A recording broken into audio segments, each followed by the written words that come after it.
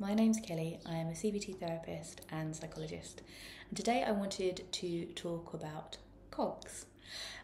So Cogs are used in CBT and psychology as a way of seeing things that can continue a difficulty or continue a problem.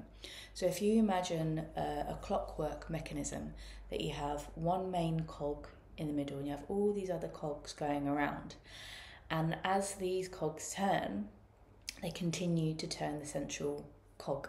So the central cog, it could be low mood, it could be anxiety, it could be anger. And you've got all these other little cogs that go around that maintain that difficulty for an individual. So you could see them as maintenance cycles, you could see them as vicious flowers, but sometimes the cog work is quite a nice visualization. So for example, if we take anxiety, so you've got anxiety as your big cog in the middle.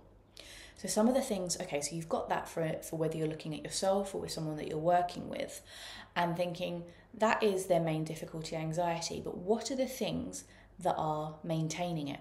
So it could be that they avoid certain situations. It could be that they keep themselves busy.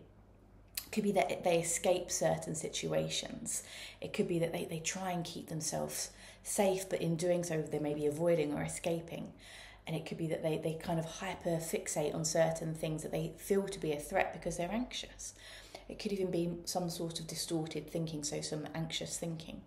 And as all of those cogs continue to turn, this cog continues also, therefore continuing to maintain the difficulty. Let's hold that there. Let's think about, so low mood. So low mood is your middle cog. Then you've got your cogs around it. So it could be that an individual yourself, you're doing less things. It could be that you withdraw from engaging with other people or certain situations or work, that you isolate. It could be that you're engaging in negative thinking and quite mean thinking towards yourself. It could be that you neglect yourself, maybe not showering or looking after your personal hygiene or even your diet as much. So you've got all of those little cogs clicking away, and as you're doing that, the low mood is maintained. So if you've got that, and then okay, let's think about anger. So you've got anger, then you've got that fight response kind of really getting there. You may have quite hot thoughts that are keeping it going. It may be that you'll find it difficult to regulate your emotions. It could be that the certain situations, or maybe that you get yourself in because that they're the ones that are kind of the triggering situations, but you're not unable to avoid them. And again, with that, they're all clicking around and the anger is still maintaining. So once you understand, first of all, obviously your central cog, and then thinking about what are those little cogs that are continuing to keep your clockwork going. Once you've done that, this is where the therapeutic aspect will come. And even that is therapeutic in itself, that insight.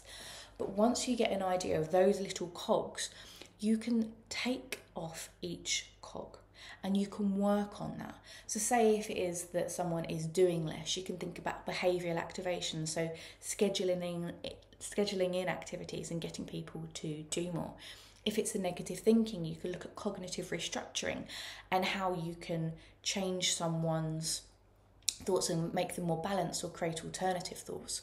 Or if it is someone that is avoiding certain situations, it would be about maybe creating a hierarchy that an individual could slowly go into situations that they've previously avoided because of their anxiety.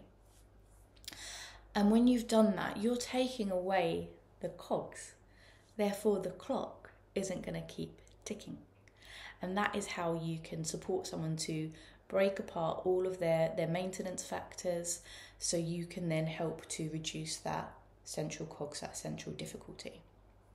I hope that explains it. I find this way of looking at things quite helpful.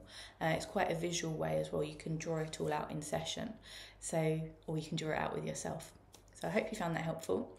I have lots of other videos on my page, so please like and subscribe, and thank you for watching. Take care.